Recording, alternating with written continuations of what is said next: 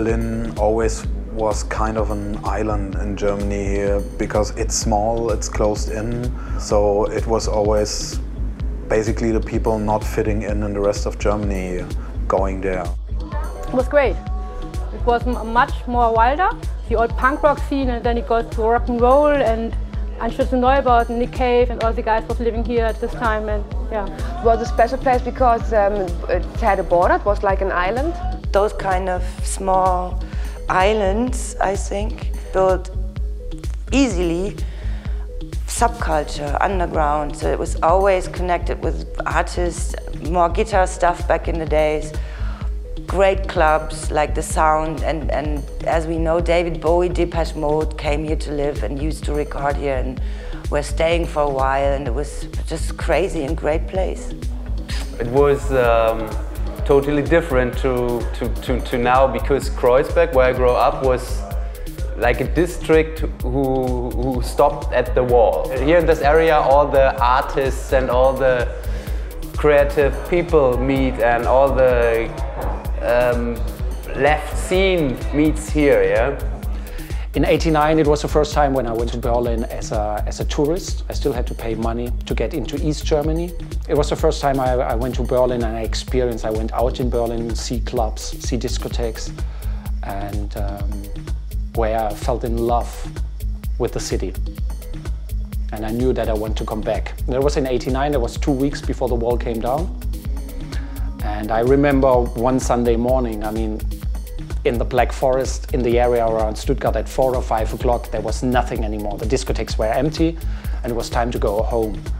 And we went clubbing in Berlin, and at 6 o'clock in the morning there was a club called Jungle next to Kurfürstendamm in a side street, and we went there, knocked on the door, and then the bouncer opened the door and people were falling out of the club because it was so packed. So we couldn't get in. It was 6:30 in the morning. We couldn't get in the club, and I just thought, like, wow, I want to live here. That's fantastic.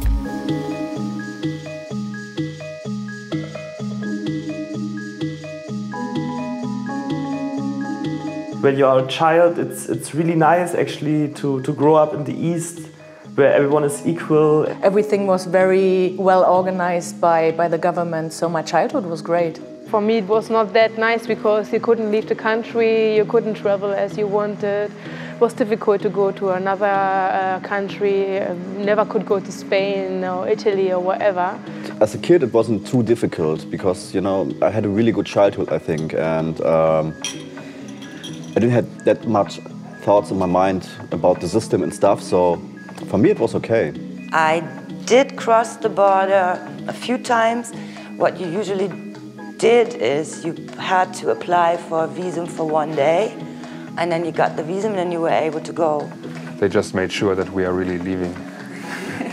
And I went 1 day with a band. Of course, that was not allowed that they play over, so it was a secret gig, and what happened usually is that they were done in churches, because then that was places where they couldn't grab that. Be there, an official concert of a West Berlin band was not possible. And so we crossed the border in different frontiers, because we had Checkpoint Charlie and other places you can go over into East Berlin. And then we met again at this place, and then there was this Eastern Ska band, and they played in the Western 60s bands I was with. And it was really fun, it was great. And then I saw and understood that there were a lot of similar people there, because there was a scene. It was, of course, not that obvious, and they had to hide. And punk rock was also not, to be a punk rocker in Berlin East Berlin was not really easy, because they got really in trouble because of their hair and the political thoughts. But there were people, and they fought for what they thought.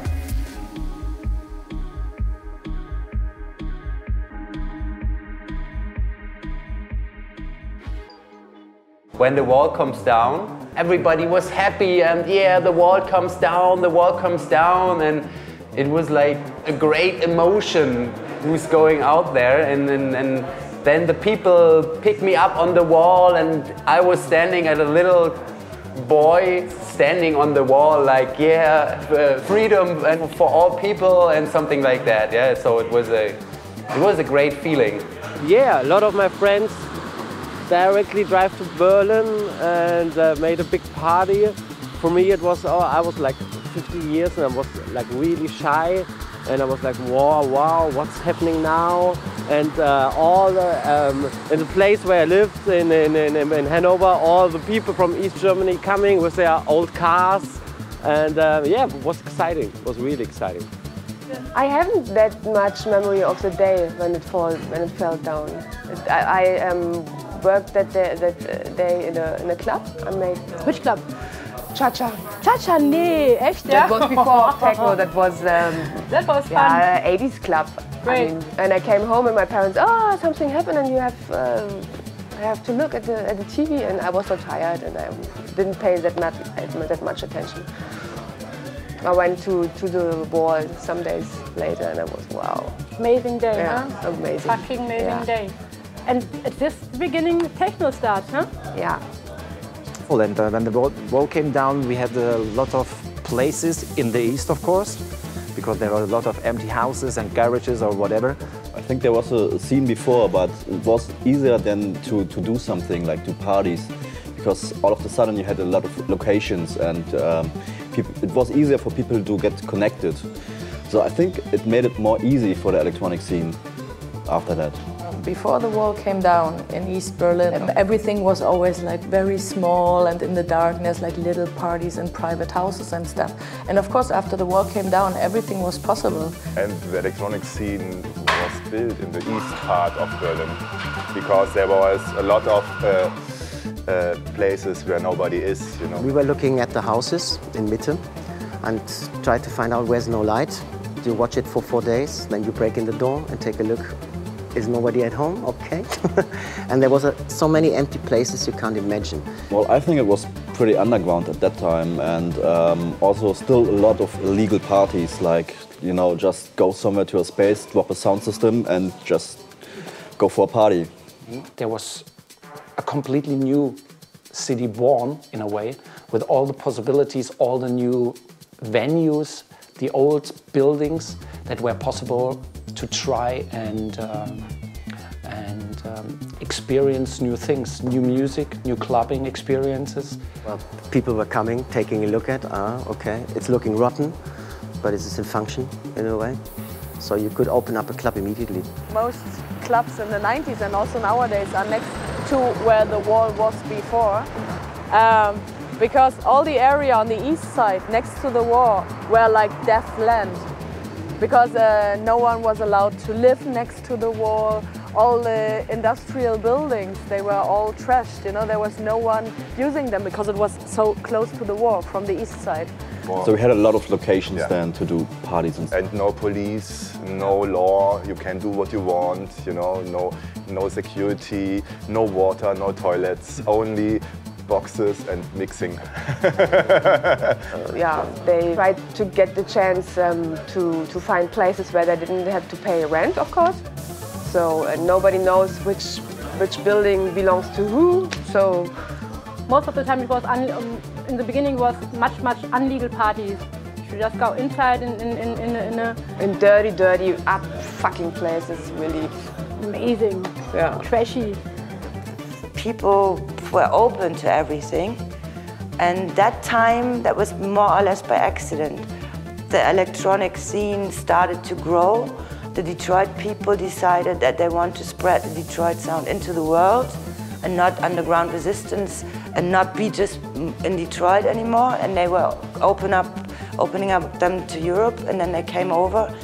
And then the whole thing started, and there's the one thing I remember that was Jeff Mills playing the first time at Tresor with Mike Banks, and he was playing and nobody was dancing. They were just standing there listening, and he threw the records behind him and Mike Banks was putting them back into the DJ case. And that was exactly how it was. People were just blown away by what's going on here, and that, I call it was a soundtrack for the Berlin that in these days. And it was different music, different way of going out, different light situation with fog and strobe light and more individual things, not the laser, big discotheque thing anymore. And that was exactly what people wanted.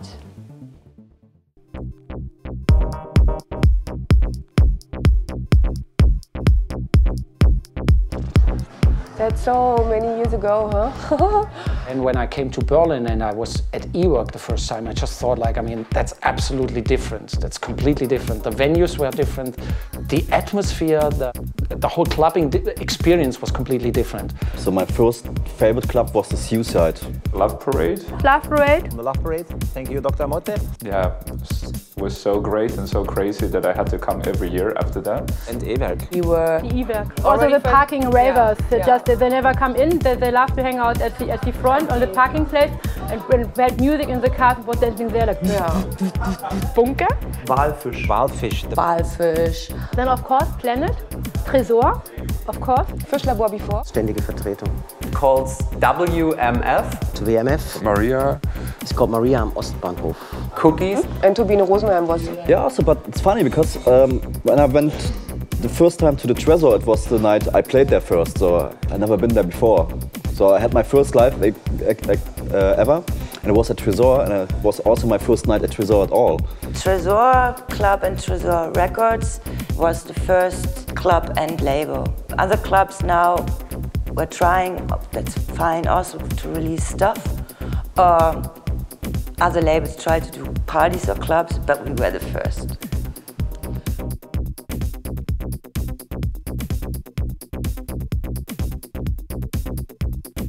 In the early 90s, my favorite DJ was Mr. Jeff Mills, of course, because he was the one I saw first really having the skills of being a really good DJ. And I'm a big fan of Jeff Mills still.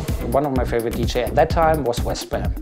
Westbam at e-werk, really clubby and really with a disco touch. We always went to listening Westbam, Of course. Or Westbam. We can't forget him, we're in Berlin. Yes, but I know Westbam when he was still called Westfalia Bambata, and he was playing in the 80s. At the Chez Conrad at the West. I know him, he was DJ Max at Metropol. I was a big fan of Electric Indigo. There was one DJ, he called Mitya Prince and Dixon. They were my heroes at this time. It was Mitya Prince and Dixon, who were the first guys who started doing a proper deep house night in Berlin and in the WMF. In the middle of the 90s, my favorite was rock, disco, Jonsson and Woody. Yeah. The e-werk residents were my favorite. And Klee. For me, it was a DJ called DJ Disco. He was a resident at the e-werk. It was actually the best club in the 90s in Berlin. And there were a few residents like Woody and Klee. You know, every year have his own DJ, and of course Sven Feth for sure. Even Paul van Dyk in England, they say Paul van Dyk or something, I don't know. Was gut. The DJ Sasha. Woody, of course. Katix and Robson. DJ Kid Paul. Of course, Sven Feth. I would say Tanit and Sven Feth. That's the two most important DJs for me from the 90s. Sven Feth, Frank Lorbeer, something. This sound where I lived, this was the south of Germany. In the beginning, it was totally different, you know. The people in the west of Germany, they listen all the Frankfurt sound, and the people in the east, they listen the Berlin sound. Now it's mixed something. Yeah, but Berlin sound was really American sound at that time. So two different sounds in one in the country, yeah. And